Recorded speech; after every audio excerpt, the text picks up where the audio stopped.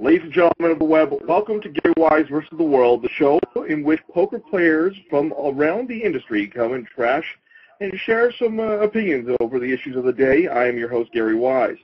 Here's how this is going to work. Each week, I'm going to be joined by 4 guests with extensive experience in the poker business.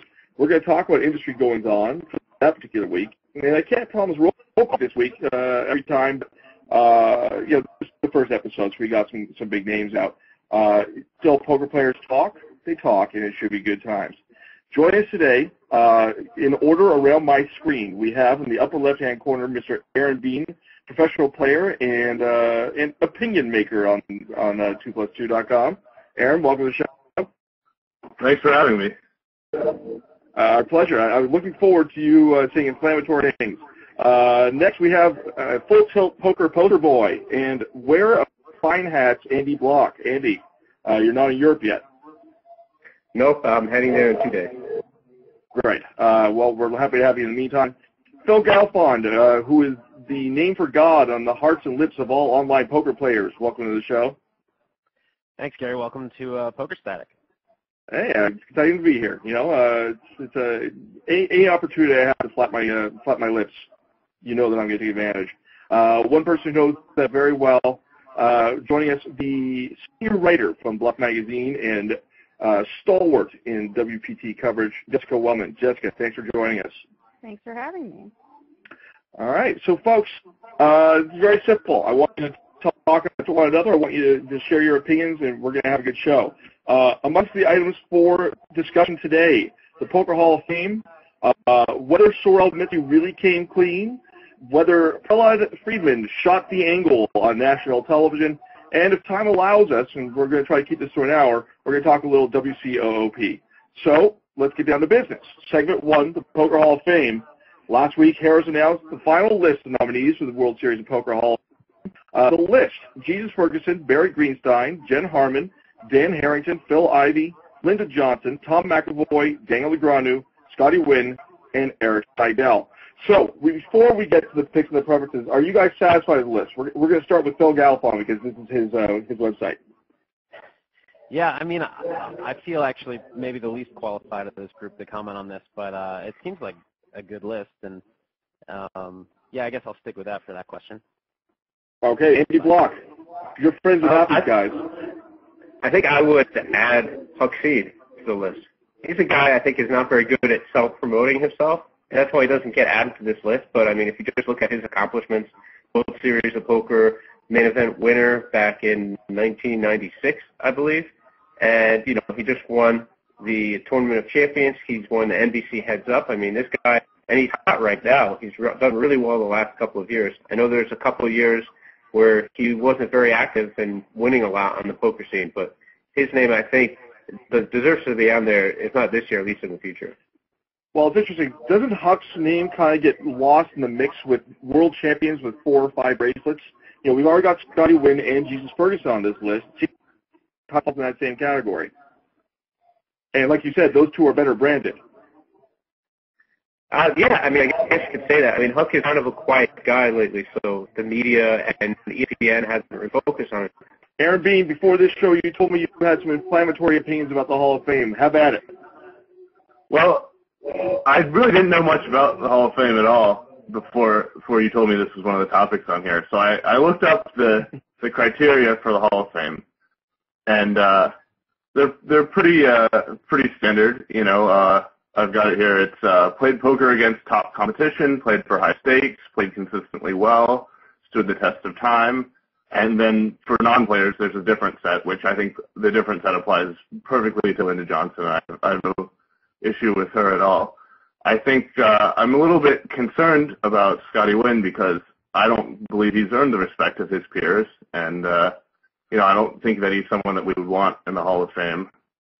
And I'm also a little skeptical of the idea of a poker Hall of Fame in general, especially since it's the World Series Hall of Fame, and I think poker is a lot more than the World Series of Poker.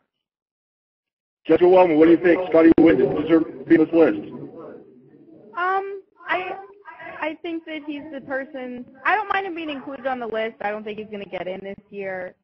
I think a similar example to show you how people have kind of regulated is that Men Win was on this list last year, didn't make this list this year. I don't think that he's going to get in, or Scotty's going to get in, and he might go the way of Men, where he makes the list a couple years and then kind of falls off the spectrum for a little bit. But I am hearing some of the people I've talked to who have votes are voting for him. So I don't know if they feel the same way that Aaron does about it, from a player's perspective as much as from a fan's perspective.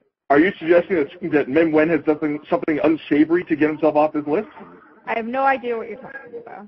Okay, good answer.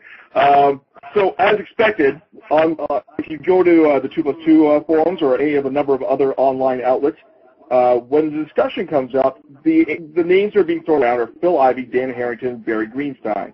Harrington, of course, kind of shaped the way tournament poker is being played now.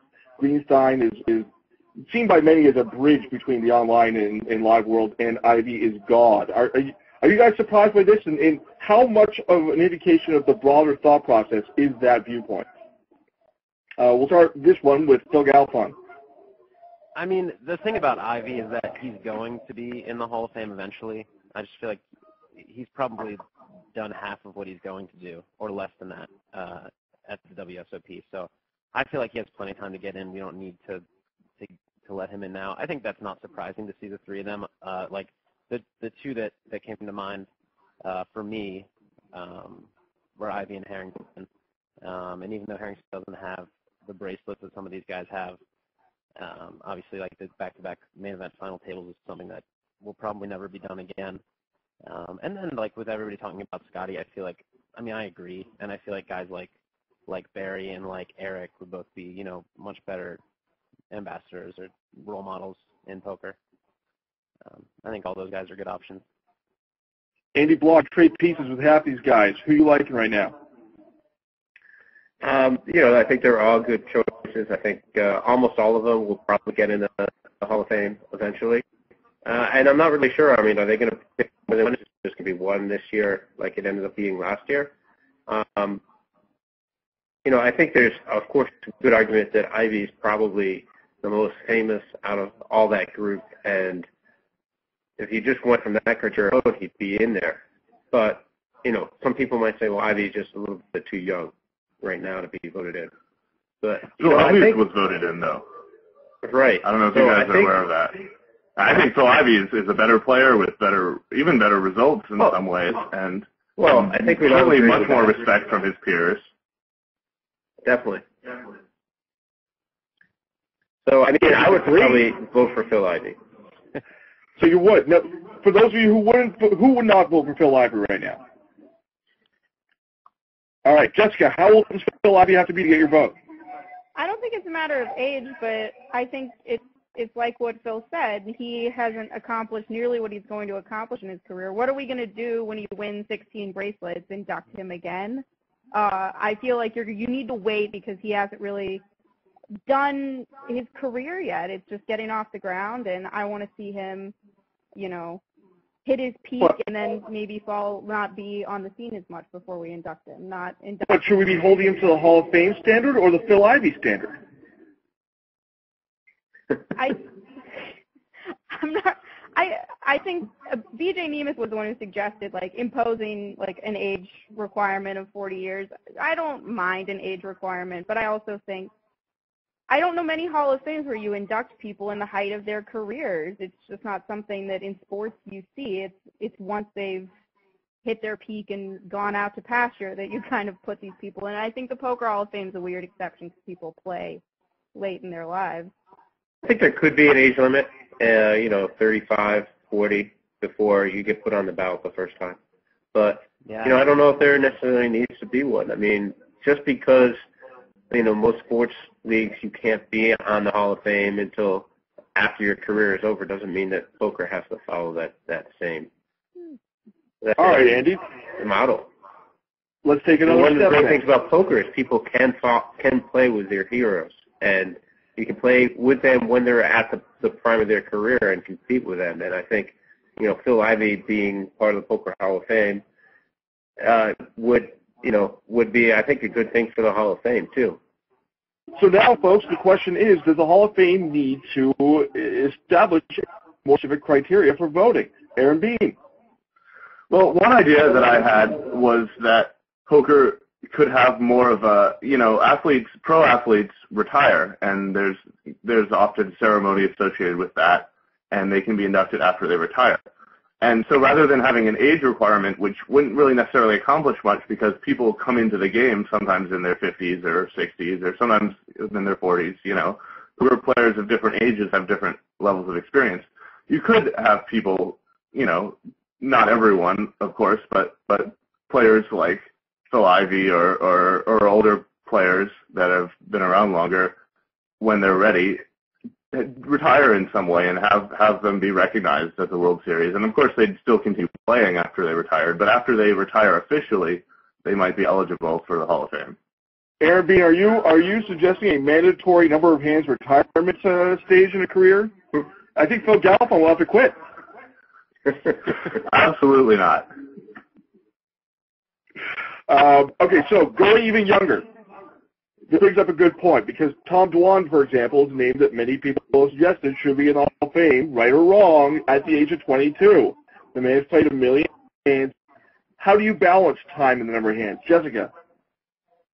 I don't know if I have a good answer for that one, just because standing the test of time, it seems like that lends itself to age better than it does hands logged, because you can log a fair number of hands online in a short period of time. That standard just suggests you're going to have to be a little older in order to be in the Hall of Fame.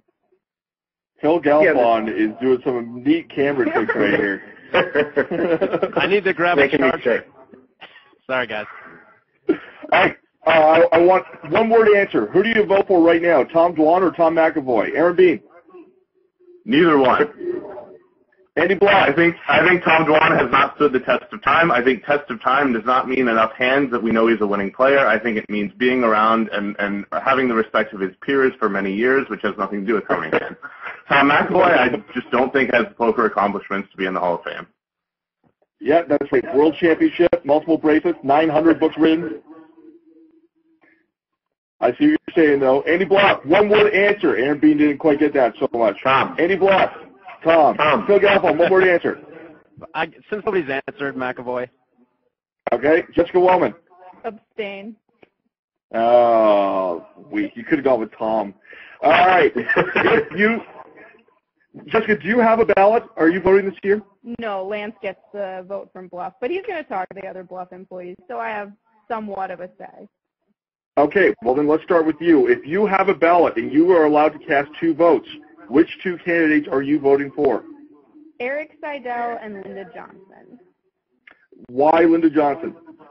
I think that her accomplishments and contributions to developing women in poker, to developing poker media, and developing poker as a whole are pretty much unmatched by other people on this list. Maybe Barry has a similar resume, but I don't think so. Realistically, shouldn't she have been the first woman in the Poker Hall of Fame? I was surprised to hear that Barbara Enright was in the Hall of Fame, so I would say yes. Aaron Bean, who are you voting for? Tough to pick 2, Harrington and Seidel.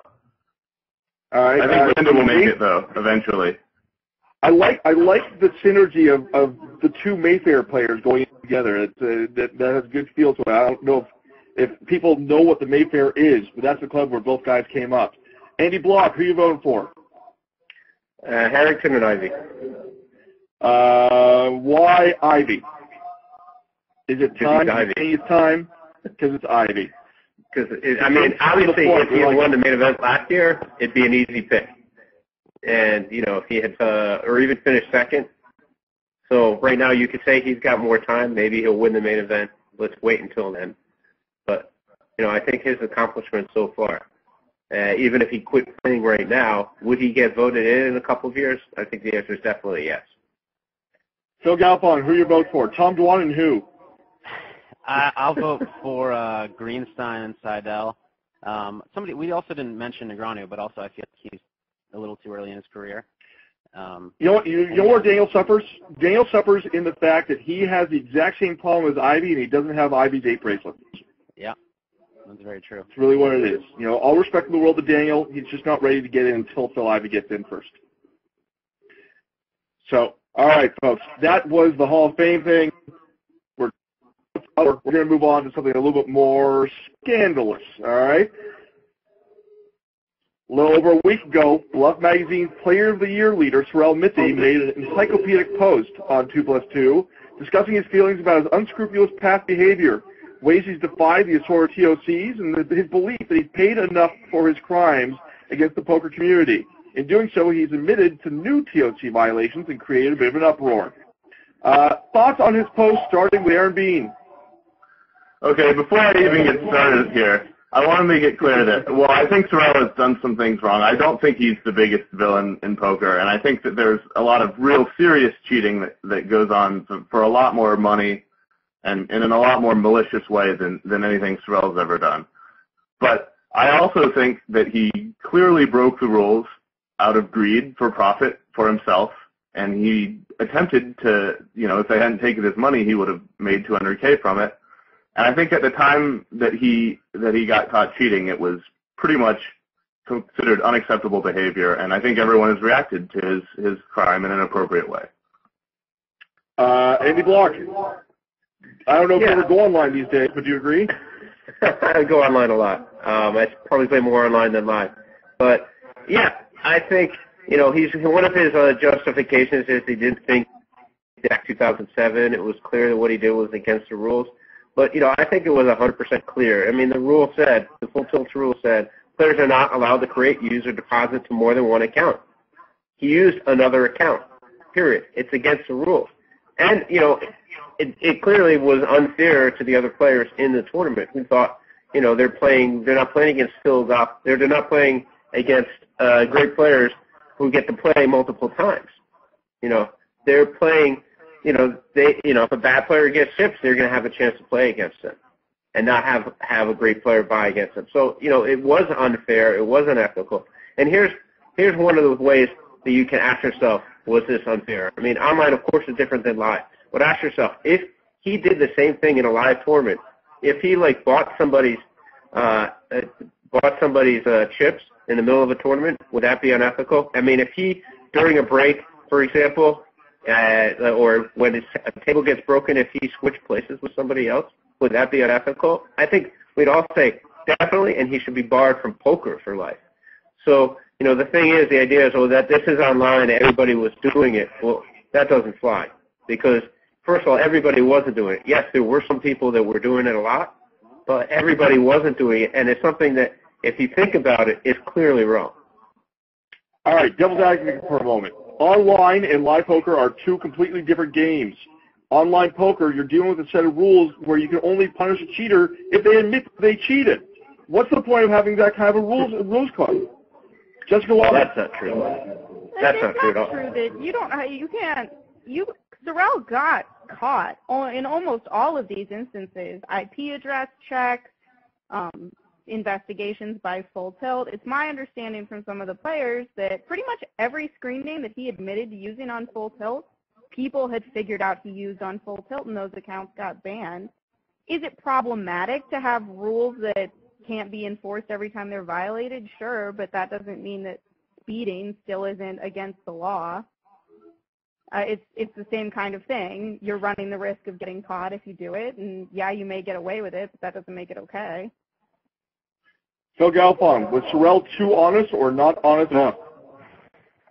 I mean, you can never be too honest. I mean, maybe for his own good, he was too honest, but I think in terms of getting his reputation back a little bit, like, you always want to be honest. The thing is, though, you know, if somebody's admitting to so much, you never know how much more there is that they're not admitting to. I don't know him personally at all. I have no idea. And I also am not like a big online MTT community member. However, I will say that if he's saying, I don't know whether a lot of people were doing it back then or not, if everybody was doing it or not, but I know absolutely not. No? Okay, I just know that there are some, like, rules, and, like, many years ago, it was, like, commonplace and accepted. But that was not 2007. That was 2005, 2004. Yeah, 2005. Well, but there's a lot of talk in those threads about PCA and about, you know, there are some names being thrown around. Action, yeah, where it's What do you say to that? What action Jeff did resulted in a discussion that resulted in the conclusion that doing that was unacceptable. I mean, that's an argument that for what Sorrell doing being blatantly wrong, because Jeff did that in part to prompt the discussion that it created, and the discussion was a unanimous conclusion and a revision of various sites' terms and conditions, and it was the outlawing of buying accounts. Andy Bloch, what is the more serious violation, Sorrell's actions in 2007 or his opening accounts during his suspension on Full Tilt Poker? Well, they're both pretty serious, but what he should have done is once he got caught, once that whole incident happened, he should have said, okay, told the site, hey, I'm going to stay clean for a few months. I'm not going to play. I'm going to show you that I've changed, that you can trust me. And instead, what he did is he went and said, I don't care. You can't stop me from playing. I'm going to keep trying to play under different accounts. And so now he showed that he can't be trusted. So he has a lot of work to do to make up for the fact that over these last 3 years, he's shown that he's not able to follow the rules even after he's gotten caught. So he has to go and make up for that. How does he do that? Phil Galfond. It's really tough at this point. Honestly, I feel like, the first offense, again, without knowing like how commonplace and things like that and how accepted it was publicly, I feel like the punishment seemed kind of harsh. But the thing is, he could have earned back his reputation and respect had he not gone and opened new accounts. The thing is now, like, if he felt really screwed over, I understand his reaction. But he needs, when he makes that choice to open new accounts, he has to know that he's never really going to be welcome back into online poker. I think that, I think that he can't really be trusted at this point. I think that, yeah, he took it too far. Andy Bloch, will you take his calls if you want to help Full Tilt Poker Security? I don't know. I mean, I guess I'd give him a car ride if he needs a ride somewhere, but I don't know if I go that far. All right. Jessica Welman, is this a symptom of kids with too much power not respecting the limitations of the structural rules and punishment in place? Why do I get the broad cultural question? Because you are a journalist of the highest esteem, and you are a person who I have faith can answer this question well. I think that if you really want the super academic answer, a woman by the name of Mia Consalvo wrote a book called Cheating, talking about in video game culture and the way people play video games and grew up with video games. Cheating was such an accepted part of playing, cheat codes, those kinds of things, that you're seeing it translate into online poker where it has real-life implications and it's not Mario. I think the fact that Sorrell is using justifications like, oh, but I couldn't play otherwise, when really he could play, his PokerStars account wasn't banned, was just his Full Tilt account that was banned, is a sign that people feel like if they can get away with cheating, they've done it before and they're going to keep doing it. Aaron Bean, your thoughts? Well, I think it's easy to stereotype like kids and this and that and how we grew up playing video games and stuff like that. But there are plenty of people who have behaved completely differently than Sorrell, who have been in similar situations. Justin Bonomo, for example, I know, loves video games and grew up playing video games, and he was using multiple accounts, and he was using multiple accounts at a time when a lot of people actually were, I believe. And he was playing a little bit before I got started, but it was still going on as I was coming up. And he reacted to his ban, I thought, in a very mature way, and he did completely stepped away from online poker for several years and didn't even play on sites that hadn't banned him. And when he was ready to come back, he was, he asked all the sites, and he never did anything underhanded like making other accounts. And I think that there are a lot of people like Justin who maybe made a mistake in the past, but can handle things in a more responsible way. Andy Bloch, is this whole thing indicative of the fact that Full Tilt Poker, PokerStars, and other major sites and entities within the industry need to come together to collaborate on punishments for individual players? Well, definitely. I mean, this is a good argument for licensing and regulation of online sites. Like you said, they could collaborate If a player is banned on one site, they could be banned on multiple sites as long as what they've done is proven to a certain degree.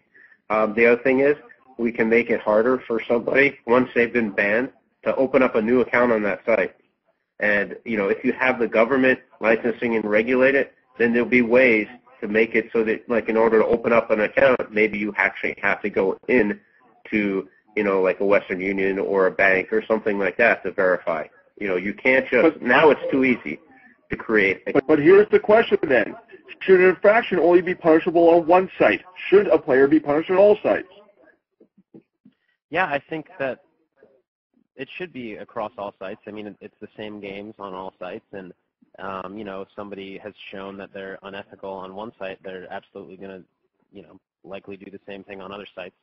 It's a tough thing to enforce. It's tough for the sites to get together, but in a perfect world, I think that would be what we should do. All right. Well, if any of you folks know anybody at any of the major sites, have them give me a call, set something up. Last order of business on this particular issue. Going around the circle, how would you punish Sorrell now? Aaron Bean.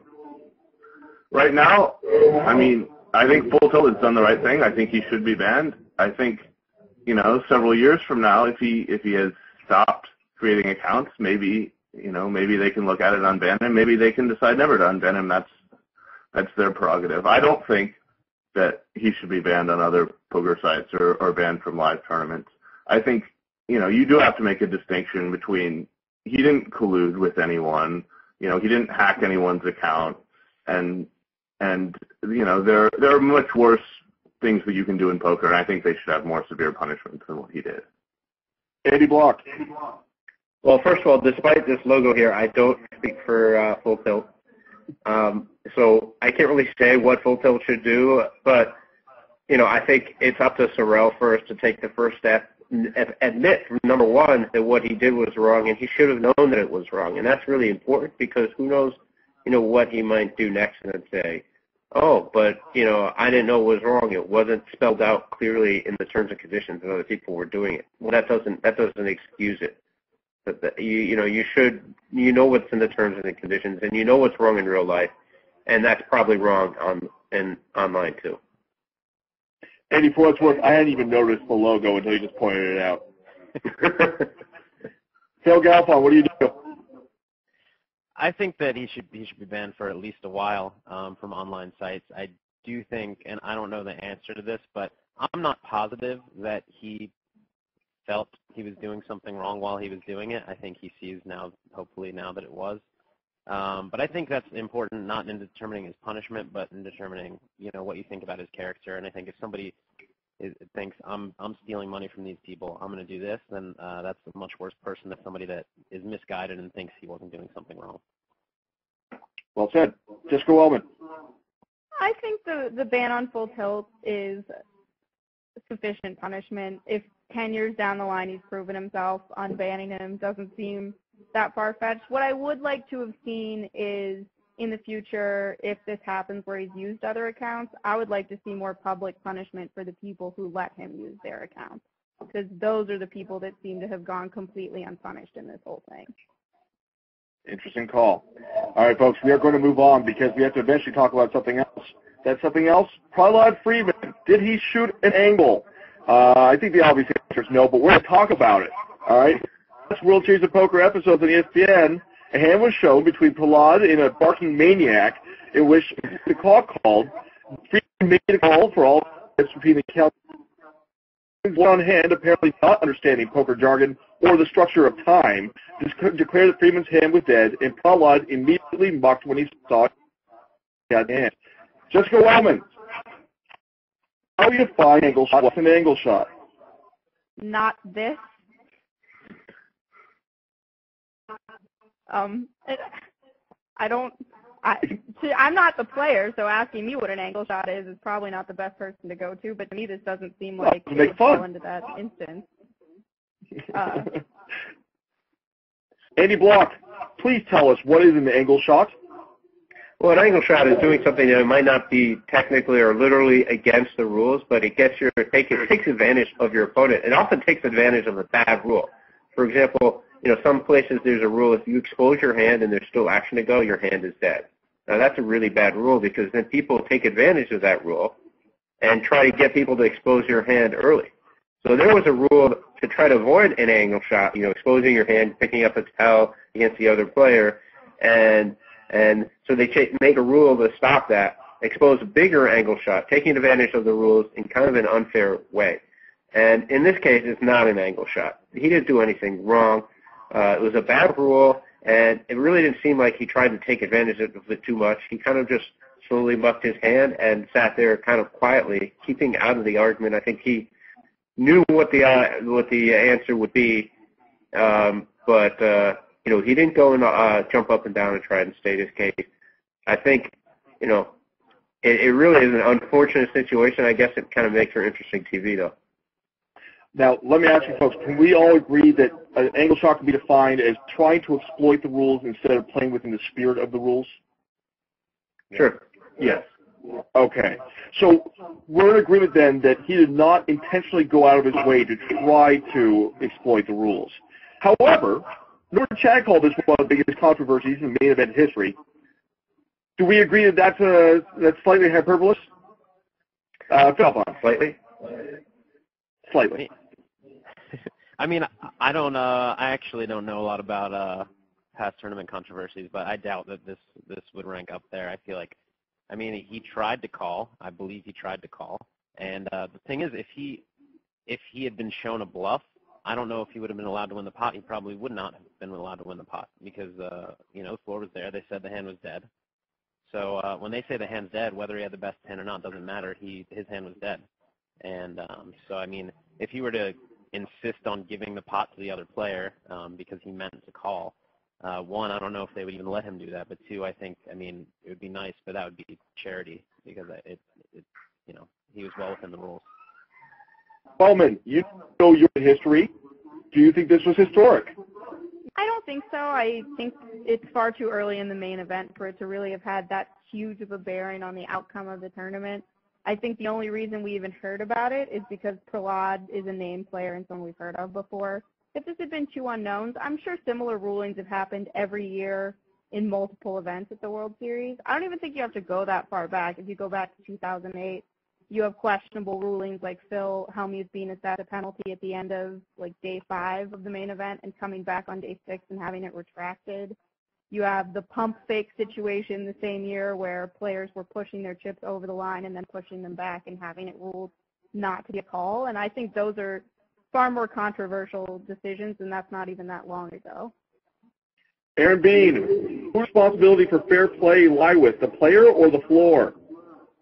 Well, I think it absolutely lies with the floor, and I think there's kind of a larger injustice here that we haven't really even talked about, which is not only is ESPN blowing this out of proportion and really manufacturing this angle shot that didn't happen, but they aren't talking about the real problem, which is the incompetent floor staff they have at the series.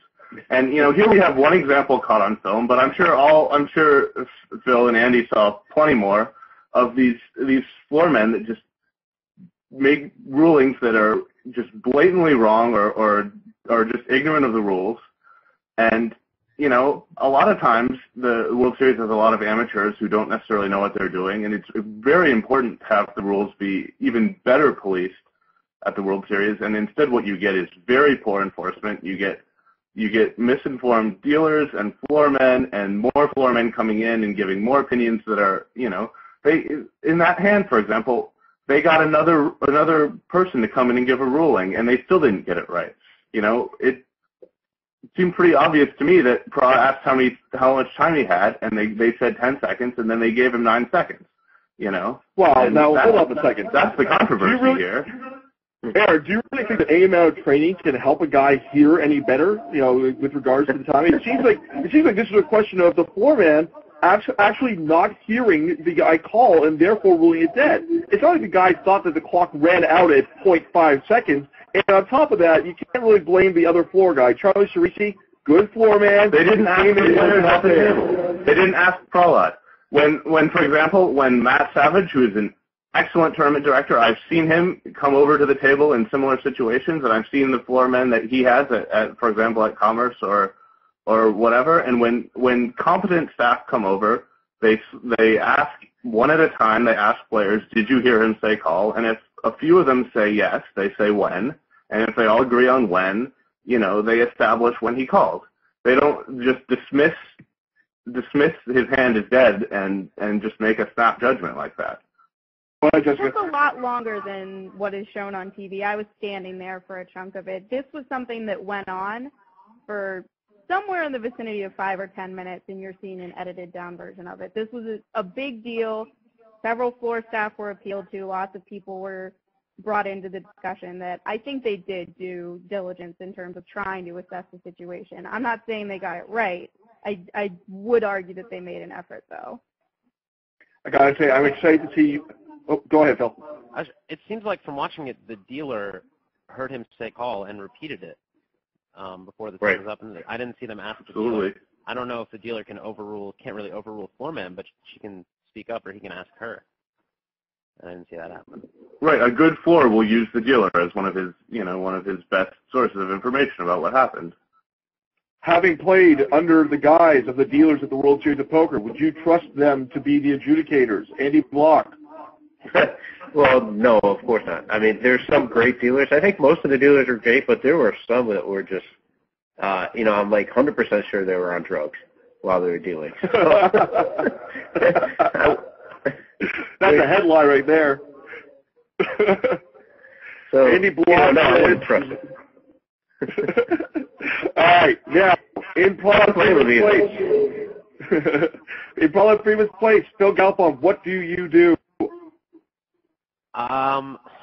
It's tough to say. I mean, I definitely wouldn't award the pot to him. The thing is, I can't tell if he mucked thinking that the floor said his hand was dead, or if he mucked because he saw a better hand, which is what you do when you call and see a better hand. I think, if anything, maybe he could hold on to his hand a little bit longer till it's worked out, exactly what's happened. But in the moment, he could have just thrown his hand away because that's a reaction when you see a better hand. I can't really blame him for what he did. Jessica Welman, do you walk away from your World Series of Poker dreams for fair play? I don't think that you would be allowed to give someone 100,000 chips if the floor has ruled that they didn't earn them by winning the hand. That I don't know. I would like to think in this situation I would hold on to my hand a little longer, but it's like sports. If a call goes your way, you may know that it probably wasn't fair for it to go that way, but sometimes it happens, and you make the best situation. Aaron Bean, how about you? Well, I think there's a larger competition going on. The poker tournament isn't just Prahlad heads up against Ted Bort. He's playing against thousands of other people, and if he's in that spot and he said something before like, "Oh, I really think my hand should be dead," whatever, and the floor ends up killing his hand, well, that's putting him at a disadvantage against other professional poker players in the tournament. Like maybe Phil Ivey, a table over, is in the same spot, and he doesn't say anything, and the call stays and his hand stays live. So I think it's giving yourself a competitive disadvantage there, and I don't feel you're obligated to say anything at all when the floor makes a ruling like that, where it's clearly a very close call. For the record, if I were Tony Reali, extra point to Aaron Bean for knowing Ted Bort's name. Andy Bloch, knowing that the entire world, embodied by 20 people watching this vidcast, are going to be watching you next time you're in the tournament floor, what do you do? What do I do as a tournament director, as a player, or what? No, if you're in Prahlad Freeman's situation, what do you do? Well, I don't think anybody would really do much different. I mean, you can say, no, I called, but if you had a good hand, then, if it was in the opposite situation, what would happen? That's a real big thing. In the opposite situation, and I'm not even sure he can voluntarily say, I called, give my chips to the other player. Because that would be chip dumping too. It's like, let's say somebody accidentally raises you, and it's a clear accident, but the rules, because they threw in too many chips, make it clear that they have to raise you. You got the nuts. Do you re-raise them? 100% you have to re-raise them, because otherwise to do anything else would be soft play. So, yes, you've kind of taken advantage of a bad ruling, Perhaps, but I don't think there's a choice here. I mean, I'm not even sure if Erlad has the choice and can say, "Here, take my chips." Now, there's another thing here that you didn't point out is that the other player should not have turned over his hand so quickly. If he kept his hand face down before he was 100% until he was 100% sure that Prahlad said call and that it was ruled a call, if his hand was still face down, what would the floor have said? There might have been a different answer there, and very likely would have been a different answer there if they hadn't seen the hand. And, a lot of times you misunderstand something. It happens a lot, actually, many more times in that World Series. I'm sure that somebody turned their hand up, face up, when the opponent didn't say call, but they thought they had said call. So, he should not have turned his hand face up, too. I'm not saying it's 100% his fault, but that contributed a lot to this particular instance. Don't turn your hand face up until it's clear that it's called. Pause even an extra couple of seconds. Did he make it? Is it a call in this situation? There's a lot of times, people have such bad accents sometimes, and it's so noisy. They say fold, and I think they said call. Andy Bloch showing why he's one of my favorite interviews in the entire poker industry. Folks, we're getting a little bit low on time, so I'm going to speed through our final topic. World Championship of Online Poker.